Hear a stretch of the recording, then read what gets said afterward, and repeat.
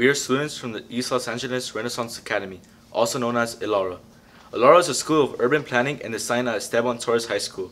Our beliefs are a window into who we are. I believe that helping each other is necessary. We all bottle our own problems and can use a little push from one another. You don't know what people go through, so why add to their problems? We should help each other with the burdens we carry.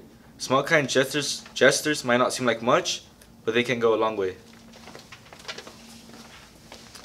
I believe that anyone can change if they want and try. Not long ago, I said to myself, I am not going to get angry anymore because it doesn't get me anywhere. I decided, why don't I change that? People can change if they try.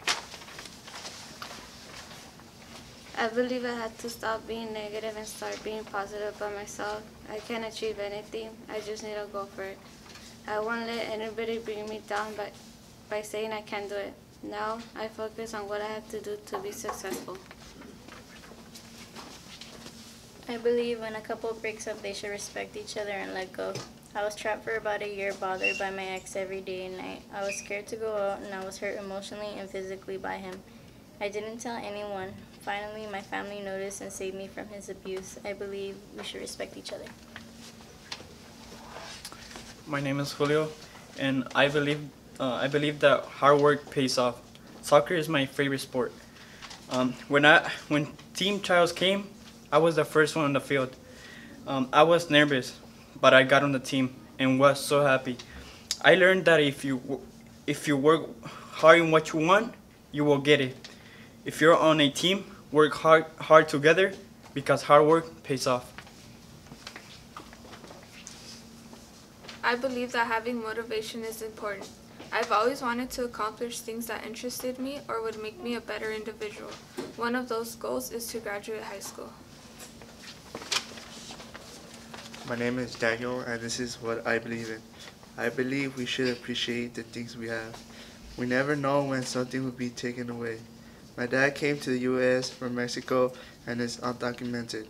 One morning after he had left for work, my mom and I woke up to loud knocks on the door. My mom peeked out the window and saw ICE written on the jackets. I was scared and thought they were trying to break in. The people from ICE left. If they had gotten my dad and sent him back to Mexico, I wouldn't be in school anymore.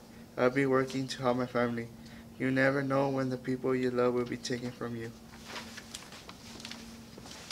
My name is Alejandra. I believe that life gives you second chances. When I was 10 years old, I quarantined bacterial meningitis.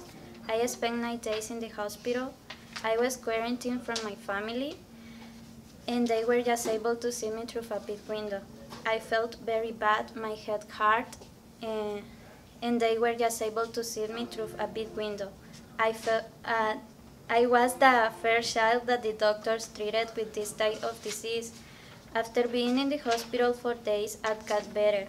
Life gave me a second chance. Now I'm 19 years old, and life has presented me many opportunities. For instance, knowing my mother, working hard to obtain an excellent education, and striving for the best. I live my life like tomorrow does not exist and strive to reach my goals.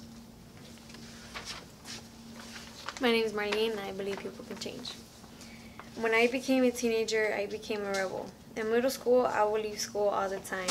In high school, I would do the same thing, but was more of a troublemaker.